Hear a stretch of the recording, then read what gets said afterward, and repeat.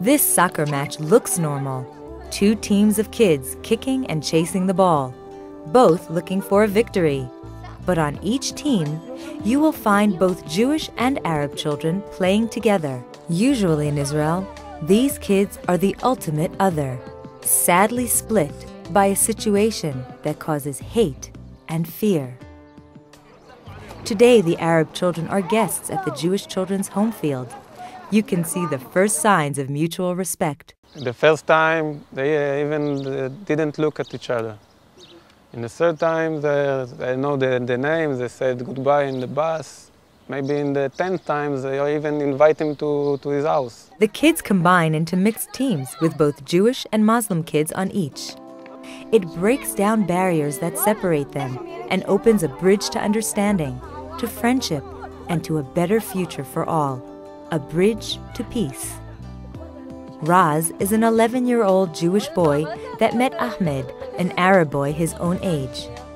When you think about it, you realize that it's really important to know someone really from inside, not from the outside.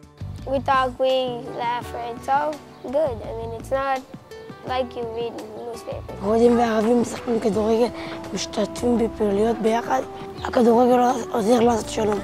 I think it will be a great impact if young children, like we saw today, will laugh together and play together. And when they become adults, the feeling of hate and fear will disappear. We prepare the children for their meeting through informal educational activities that deal with stereotypes and promote tolerance and understanding. The highlight of the year's activity is the National Mixed Teams Tournament, where the winning team is by definition a mixed team of Arab and Jewish children.